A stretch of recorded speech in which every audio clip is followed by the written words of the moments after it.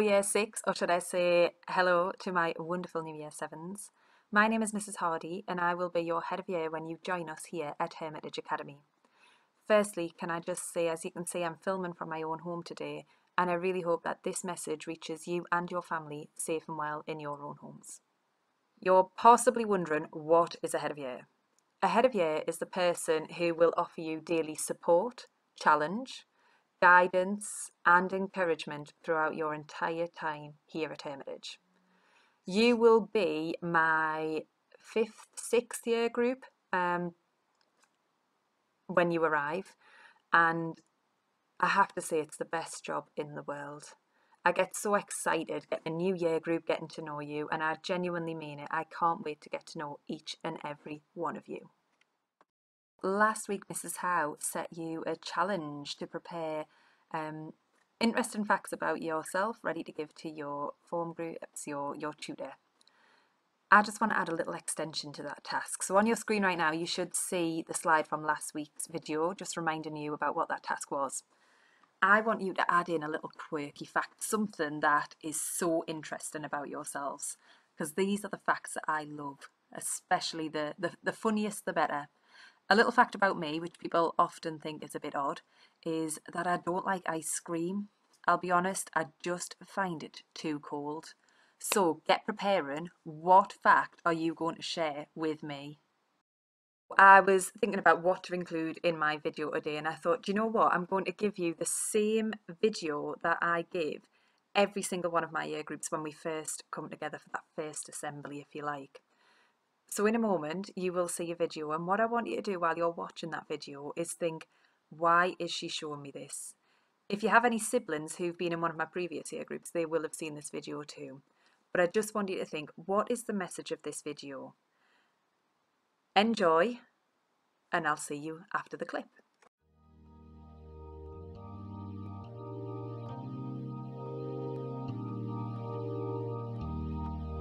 Derek Redmond, the best form he's shown since he broke the British record. When you try your best but you don't succeed, when you get what you want but not what you need, when you feel so tired but you can't sleep, stuck in rivers,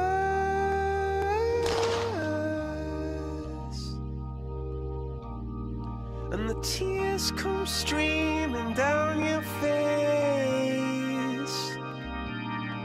when you lose something you can't replace,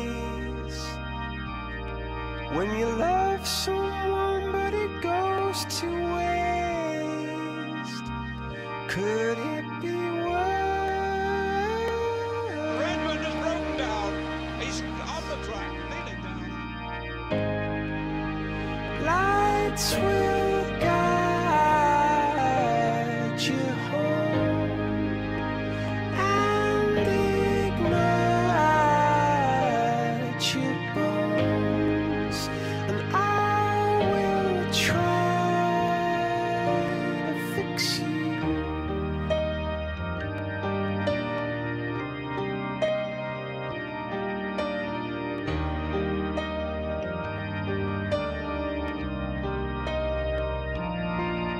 High up above or down below,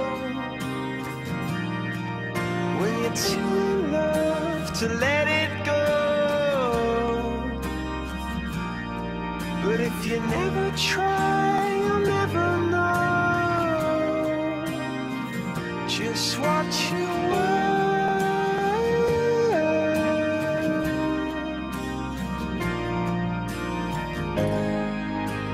Lights will guide you home and ignite your bones, and I will try to fix you.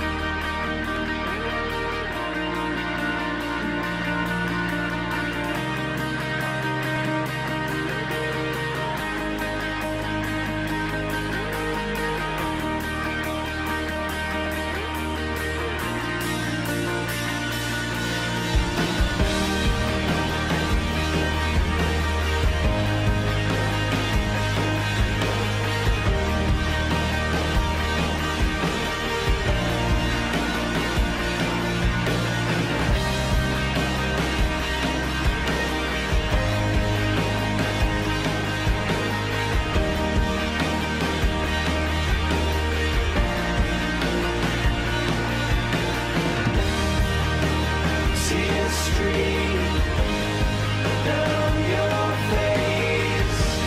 When you lose something you cannot replace, tears stream down your face.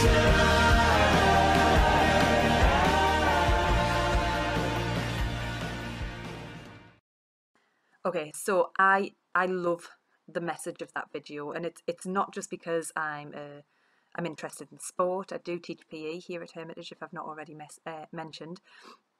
But the reason I love that video is because I think it symbolises your potential journey here at Hermitage. For some of you, you will start and finish that race with absolutely no problem, and you will go on to succeed with no issues. Some of you may need a little bit of support, and that's okay. That is what my job is. That is when I'll run onto that track and I will give you the support to get to that finish line so that you can cross that finish line on your own merit. All of my year groups are only asked to do a couple of things. I ask them to use their manners on a daily basis. Please and thank you cost nothing, but I ask you to try your best. Don't give up and aim for that finish line. And that's exactly what we've seen in that video. Derek Redmond could have stopped. He could have just waited at the side, but he didn't. He wanted to finish that race. He wanted to succeed, and he got there. And yes, he needed a little bit of support, but it was his own momentum that got him over that finish line. Following on from my message about trying your best, I just want to share with you a poem which I really think does give that message of positive attitude and having a positive outlook. It's called You Can. If you think you're beaten, you are. If you think you dare not, you don't. If you like to win but think you can't, it's almost a cinch you won't. If you think you'll lose, you're lost. For out in the world you'll find success begins with a fellow's will. It's all in a state of mind. If you think you're outclassed, you are. You've got to think high to rise. You've got to be sure of yourself before you can ever win the prize.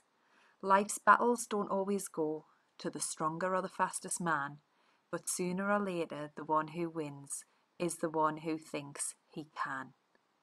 So as we come to the end of my video, can I just let you into a little secret? This has taken approximately 22 attempts to get right. But I wanted to make the best video that I could for you guys to hopefully get you excited. So I'm hoping you have enjoyed it, and I'm hoping that you're looking forward to coming to join us here at Hermitage. All that is left for me to say is I genuinely mean it when I say I can't wait to meet every single one of you. I've got a couple of messages that I've been asked to remind you of before I sign off. Firstly, your weekly task will be live on the website now. And as soon as I finish talking, week 2's quiz questions will pop up. Take care, stay safe, and I'll see you all soon.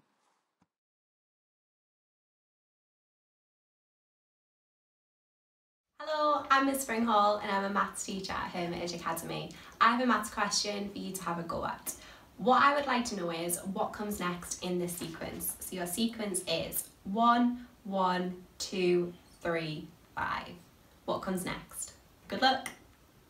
Hi there, I'm Mrs Marshall and I teach business studies. So when you come to my lessons, we will learn about all how businesses operate, how they are set up and how they can become successful. So I would like you to think of 3 things a business must do before they even open their doors to the public.